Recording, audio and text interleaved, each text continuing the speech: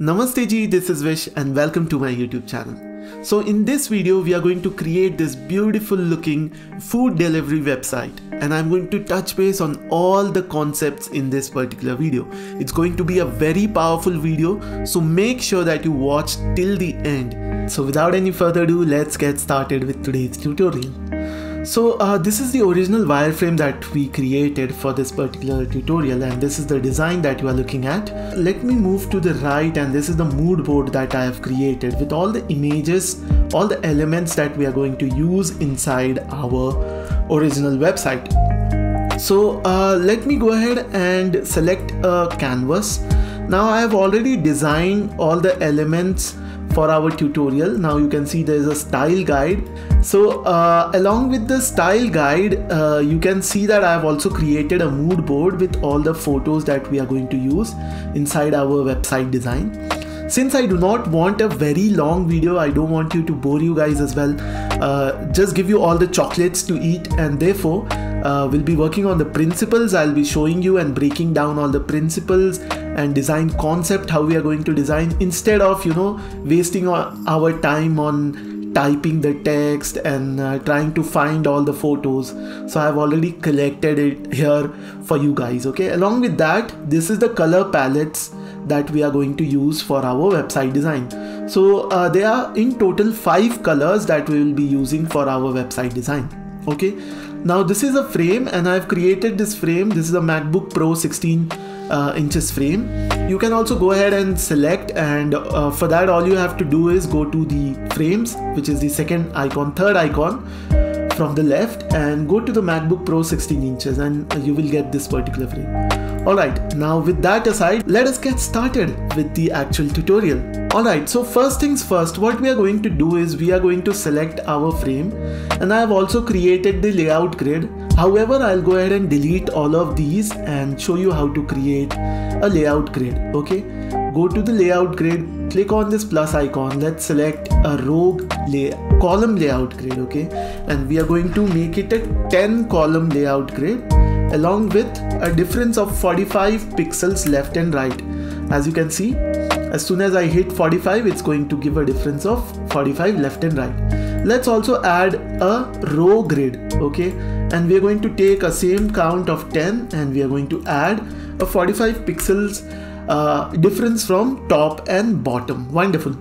After our grid is created, now we know the proper measurement of how we are going to create our elements inside this website. Okay, let's start by creating a rectangle. Okay, and I'm going to make a rectangle for our header menu of about so much size, and let's give it a rounding of say 35 pixels. Okay, and we are going to use 35 pixels throughout our design. Okay, so that our design is consistent throughout the website. Okay, now let's select a rectangle one more time. I'm going to draw a rectangle from right about here all the way to about so much. Okay, and let's give it a rounding of 35 pixels.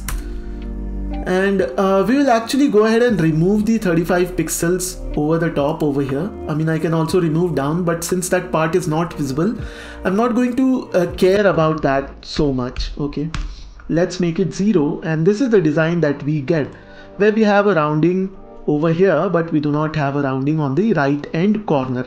Okay, wonderful. And after that, let me also go ahead and create few more rectangles, and I'm going to create a rectangle of so much size, and we can go ahead and change the color, make it a little darker color, and I'm going to just duplicate and copy 4 rectangles, and this is our design.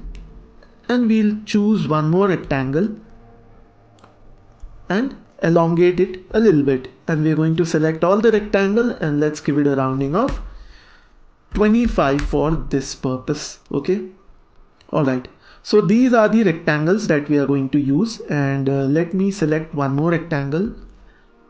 Oops. So as you can see, when I clicked on this and moved on it, it's accidentally, you can actually go ahead and move the elements, right? So for now, I just want this to be locked in place. I do not want to accidentally move the position of this particular rectangle. I'm just going to go to the layer and click on this lock icon. You can also go ahead and do that.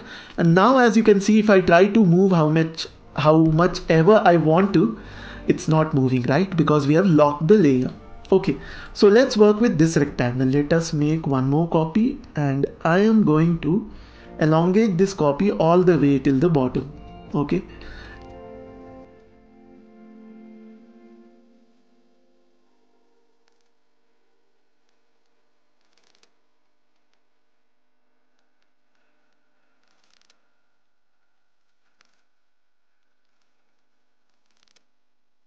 All right, wonderful. And I'm also going to slightly, first I'm going to unlock this layer. It looks kind of very tiny, and I'm just going to place this design outside first.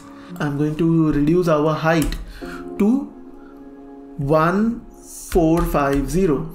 Okay, and make it a little shorter. All right, now let's select the entire design and let us place this back into its original position.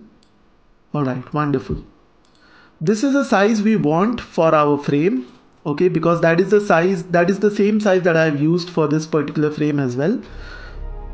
And let's zoom in now. Okay, and we'll start working with all the other elements as well. Now what we will do is we'll start giving it the color, the actual color that we require for our website. Okay.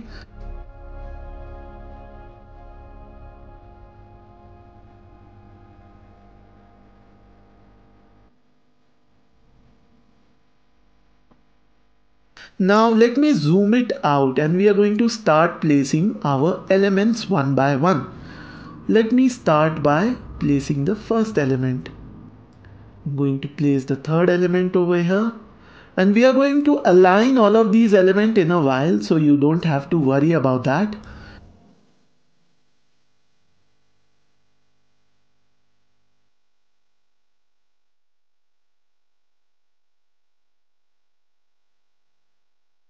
Now as you can see, we have also got some drop shadow, and to create a drop shadow, all you have to do is select the rectangle, and you can go to the effect layer and click on drop shadow. Go ahead and increase the spread, and you can go ahead and blur it out. So you see that effect that we have just got. Let me turn on and off. So this is the effect what we have created on these other rectangles as well. We do not require a drop shadow for this rectangle, so I'm just going to go ahead and remove that particular drop shadow. All right, now we will go ahead and copy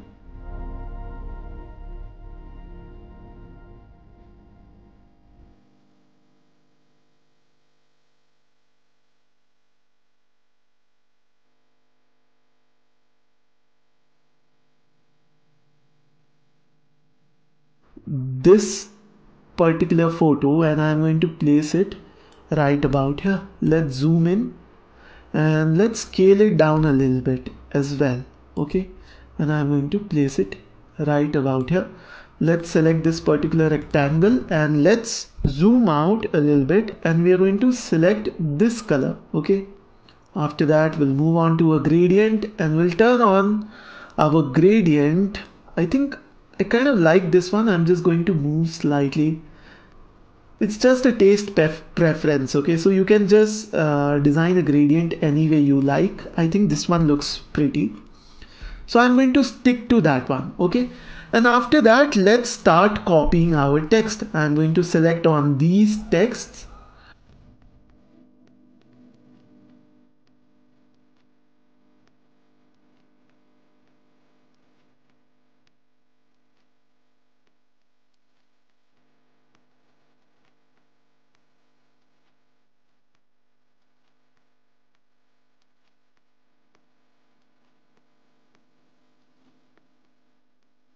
Wonderful.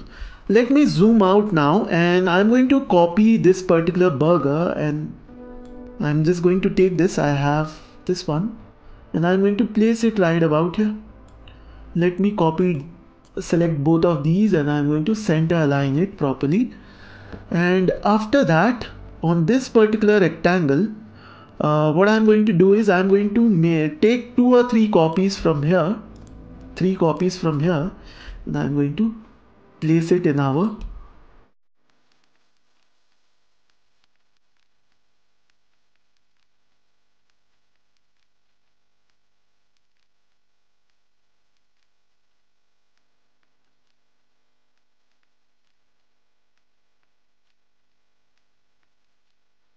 Let's select this layer, okay, and I'm going to come out of it, give it a difference of 5. Now it looks clean, right? I'm going to slightly move this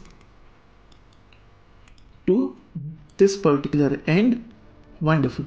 And we are going to now go ahead and copy this text to write about here. I've actually also grouped all of these text and created an auto layout out of it. We are soon going to work on the responsiveness, so don't you worry about that. Once we are done designing our complete frame, we'll work on the responsiveness. Okay.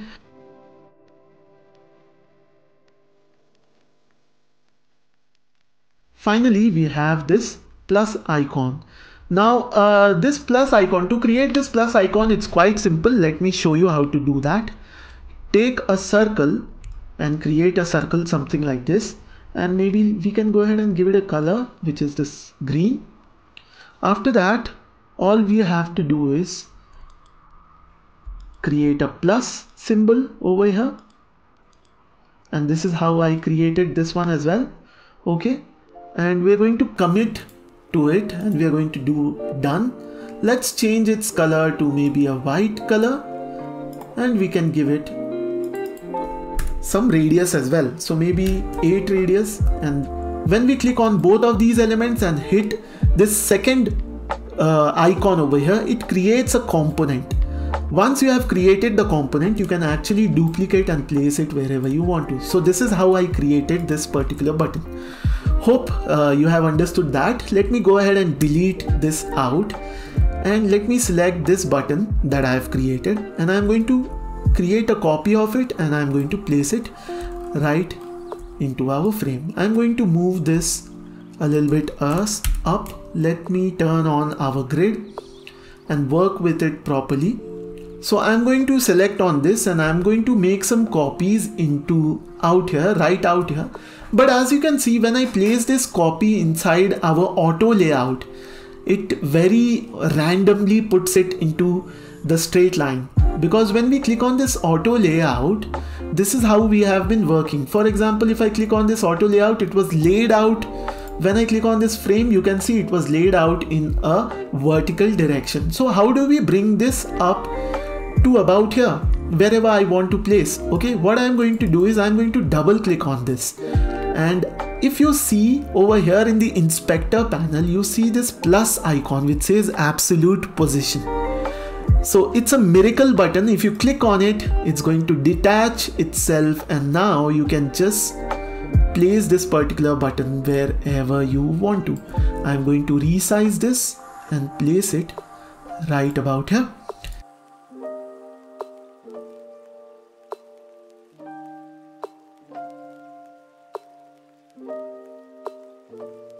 Alright, so now let's go ahead and create our header menus as well. I'm just going to clear this up.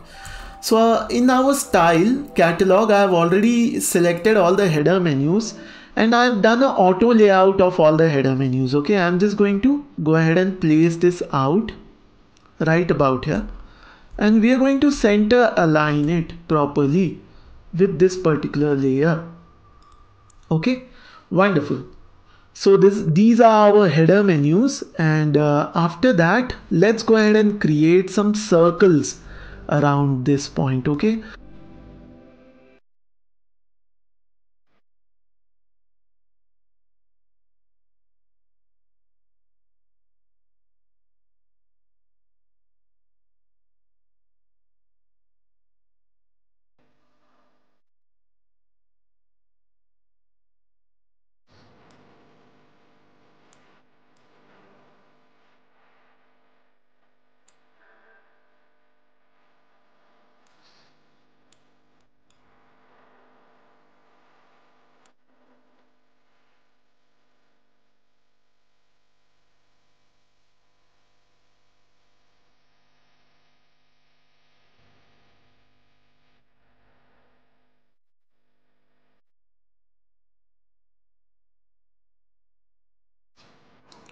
Alright, now we are going to go ahead and create a button over here, and let's go ahead and type view details, and we are going to create a rectangle of say about so much size. Let me give it a rounding of 15, and we are going to place our view details on the top.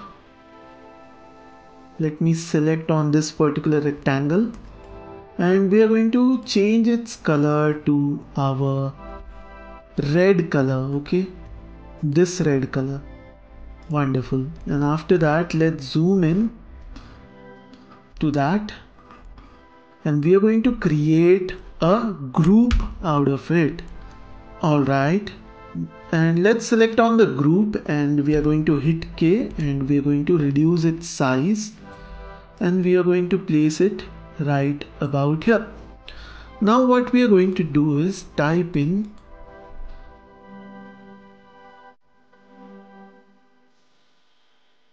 offer valid till 5 p.m. Okay, let me zoom out of it. We are going to reduce its size to 12. Okay. Alright, wonderful. So let me zoom out of it and let me show you what we have just created.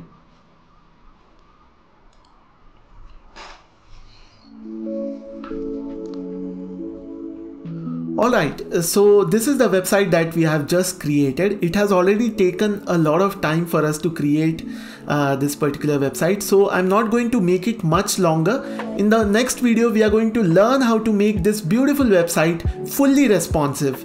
Okay, so that is it from this video. If you like the video, go ahead and give it a thumbs up. Thank you so much for watching. Namaste ji, this is Vish. I'll see you in my next video. Bye bye. Take care.